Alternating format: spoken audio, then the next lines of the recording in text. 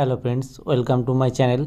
Today I am start a new journey on GATE Math 2020. This is a problem of GATE Math 2020. This problem based on two most important theorems or topic of complex analysis.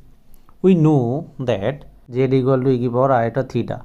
This question based on gamma t equal to half e की power 3 iota t, that is this is zq if we say. Now we know that if we take modulus of gamma, then the question is mod half mod zq. Now we read the gamma equal to this half e की power 3 iota t belongs to 0 to, and then find the integration that beta pi I, then beta is equal to dash, correct up to 2 decimal places. Here we take fz equal to 1 by z square e power z minus 1. We know that the function has a pole. If we put the denominator equal to 0, that is z square equal to 0 and e power z minus 1 equal to 0, that is z equal to 0 0 and 2n pi I, n belongs to z. We know that this function has pole at z equal to 2n pi I, but on in the closed interval 0 to the poles are 0 0 and 0.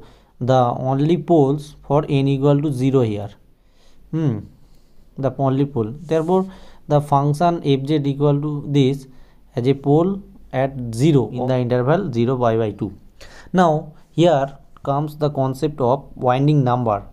When the value of the curve is e की power 2it, e की power 3it dot dot this type of that is e की power nit, then we say that winding number is equal to n.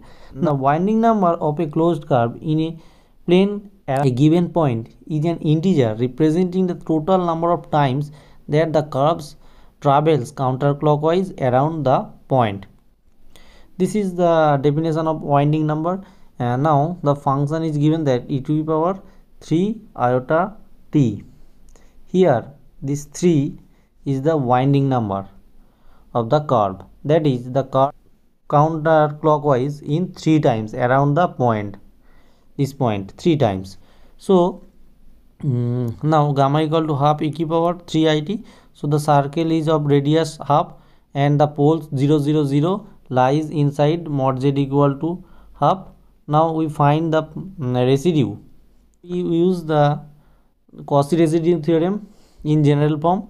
Fz dz equal to here gamma fz dz equal to 2 pi I into sum of the residues by, but for the case of winding number, since here the winding number is 3 e power 3 iota t, then the winding number is simply multiply with this pi I into sum of the residue into the number of winding number. Now to find the residue, we use the series expansion of the function and collect the coefficient of 1 by z. Now if z equal to 1 by z square e की power z, we now expand e की power z in terms of z. Simply this calculation z square, this expansion, and now take z common from this bracket. Zq equal to 1 plus z by z 2 factorial plus z square by 3 factorial, 1 plus z by 2 factorial plus z square by 3 factorial. Now I take only these two terms in this expansion.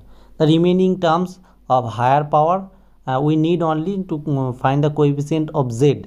Now 1 minus, expand the series, 1 minus x 1 plus x the whole to the power minus 1. This series expansion is used here. Now coefficient of 1 by z, these terms and these terms square, z square by 2 factorial the square gives the coefficient of 1 by z, that is 1 by 3 factorial and 1 by 2 factorial the square minus 1 by 3 factorial. So this gives minus 1 by 6 plus 1 by 4 equal to 1 by 12. So this is equal to integration equal to 2 pi I into sum of residue is equal to 1 by 12 and into winding number, that is 3. So this gives beta equal to pi I by 2. So this gives beta equal to half, that is equal to 0.5. So the value of beta should be 0.5, which is correct up to 1 decimal places. So thank you for watching. Please like and comment. Thank you.